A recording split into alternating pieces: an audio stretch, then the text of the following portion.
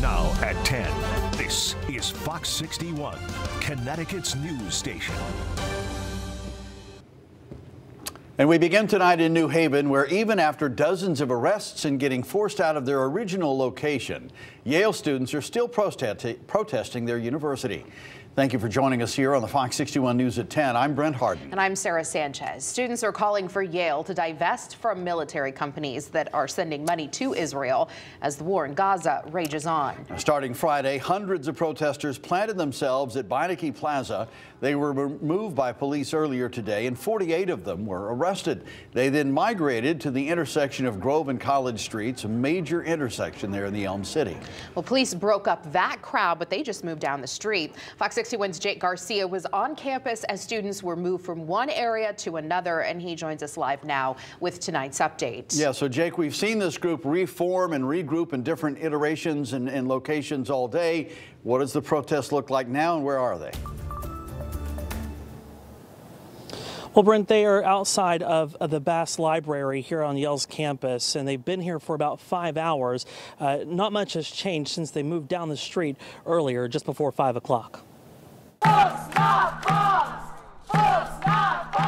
Yale students protesting the university's investment policies after the commission that oversees investments announced last week that the university would not divest from 2 ETF stocks that contain military weapons manufacturing companies. Yale has a lot of investments in weapons manufacturers, and so we are demanding divestment and disclosure from Yale. New Haven Police Chief Carl Jacobson said the department had been in talks with organizers all day. It was in the best interest of the city to just allow them to have that space for a period of time. Then I talked to me and my staff talked to the organizers and said we really need this open for rush hour because it's going to cause us different problems with traffic throughout the city. They agreed to that. Just before 5 Monday afternoon, the group said they were moving to another spot on campus. This is our city, and we want to respect that. And also, the target of what we're doing is not New Haven, it's Yale. Students gathered their belongings and marched down College Street to protest on the green just outside the Bass Library. Reaction to the arrest Monday morning and the ongoing protests poured in. The Connecticut chapter of the Council on American Islamic Relations wrote a statement saying, quote, "We deplore the arrest of more than 47 students at Beinecke Plaza this morning who were engaged in a peaceful protest against Yale's policies." All Jewish students on campus say the protest makes them feel unsafe. It's not because there aren't valid concerns here that need to be discussed. It's that the way in which they're doing them is anti-Semitic and scary. More than 60 Yale professors signed and sent a letter to the university's president. A portion of that letter reads, quote, "We are concerned without a leap of action, conditions will continue to deteriorate and calls for violence against Jews will worsen." And those arrests that have been that happened this morning, they actually will be referred to the university for some disciplinary action that could include multiple things, including up to suspension. We have reached out to the university to see how long that they will allow these students to protest here, but we have not heard back. Reporting live in New Haven, Jake Garcia, Fox 61, Connecticut's news station.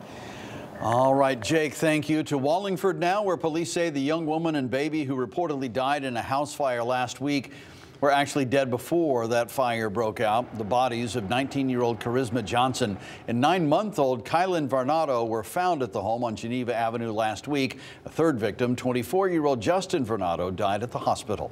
Police say Varnado had been arrested in late March on domestic violence charges. He was barred from showing up at the Geneva home.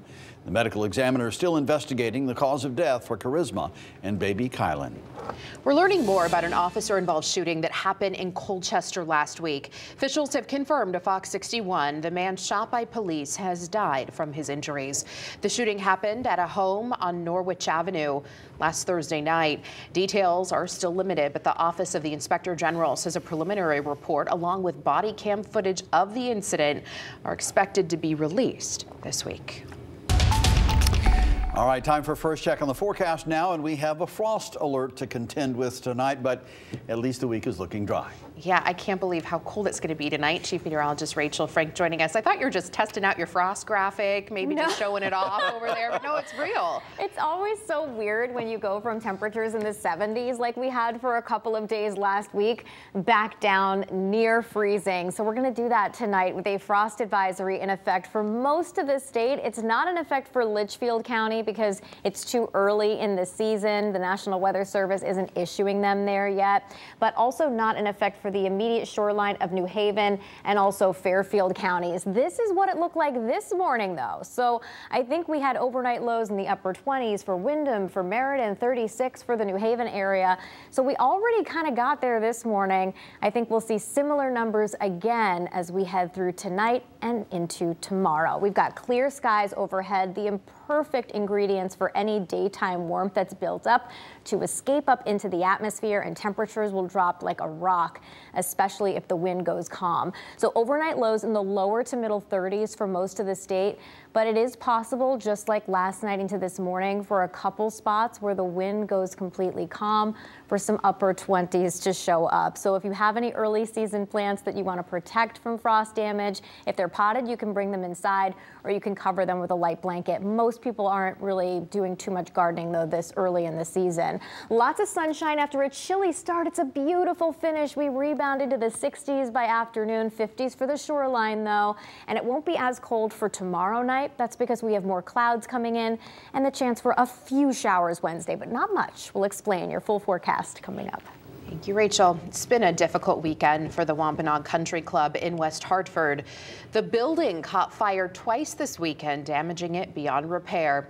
Fire crews say the first flames broke out early Saturday morning, and then another fire tore through just 24 hours later, leaving little behind. It also caused problems for one West Hartford school. The school had to find a new venue for their prom just hours until the event was supposed to happen. It was definitely a little bit disappointing to hear the news at first, knowing that whether or not it was going to happen, it wasn't going to happen at Wampanoag. School leaders quickly found a new venue in Simsbury. As far as the fire goes, there's still no word on how the two fires started. The fire marshal and the state explosion unit are investigating. Well, new at 10 state police say one of their troopers was hurt this morning after a crash on I-95 in Bridgeport. It happened around 8:30 a.m. State police say the trooper is with Troop G. They suffered minor injuries and were hospitalized. There are still no details on the crash itself, but state police are still investigating what happened. And investigators have seized illegal cannabis products from a Naugatuck convenience store. Police believe the store was selling the products to kids. 13 pounds of cannabis and THC vapes and edibles were discovered by several state agencies at 92 Convenience on Church Street. Officials say the store is not licensed to sell cannabis products. No arrests have been made. State lawmakers from both sides of the aisle held a press conference tonight to discuss a proposed amendment to laws surrounding solar panel farms. Representatives are trying to give residents an avenue to make complaints about excessive noise emitted by those solar farms. This is to address years of grievances from people in East Windsor who say solar panels have devalued their properties. We have no authority. Towns, state representatives, neighbors, municipal CEOs, when the noise becomes such an incredible burden that neighbors are physically and emotionally taxed by listening to the sound all day, we have no authority to do anything. And when those concerns are raised to the Siting Council, they fall on deaf ears. The amendment would establish rules about what constitutes excessive noise down to the decibel level. It would also require elected officials to bring complaints to energy companies, zoning commissions, and the Connecticut Siting Council to have issues addressed. Meanwhile, in Milford, crews quickly put out a solar panel fire at a home on Easy Street this afternoon. They say the call came in that the roof was on fire of this home. They quickly disconnected the electrical services to the panels and kept it from spreading to other parts of the house. No injuries were reported.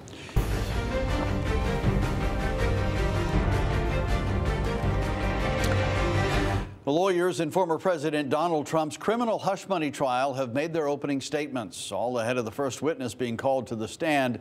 It's the beginning of week 2 in an unprecedented trial. Fox's Connor Hansen has the details. Former President Donald Trump's criminal hush money trial wrapped for the day after opening statements and the start of testimony.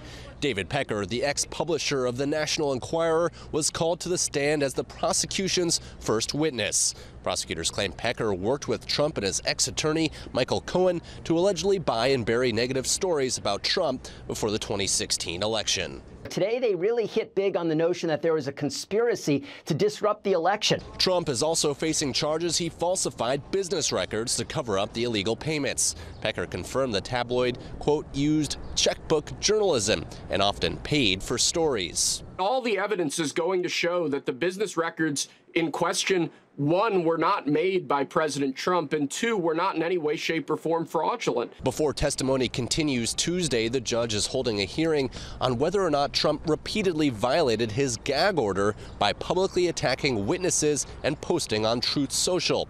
Prosecutors are requesting the former president be fined at least $3,000. Witnesses like Michael Cohen can go on TV, can record podcasts, can say anything they want. And meanwhile, we're subject to totally unconstitutional restrictions on what we're able to say. David Pecker will continue his testimony tomorrow. Throughout the trial, the court is also expecting to hear from other key witnesses like Stormy Daniels and Michael Cohen. In New York, Connor Hansen, Fox 61, Connecticut's news station.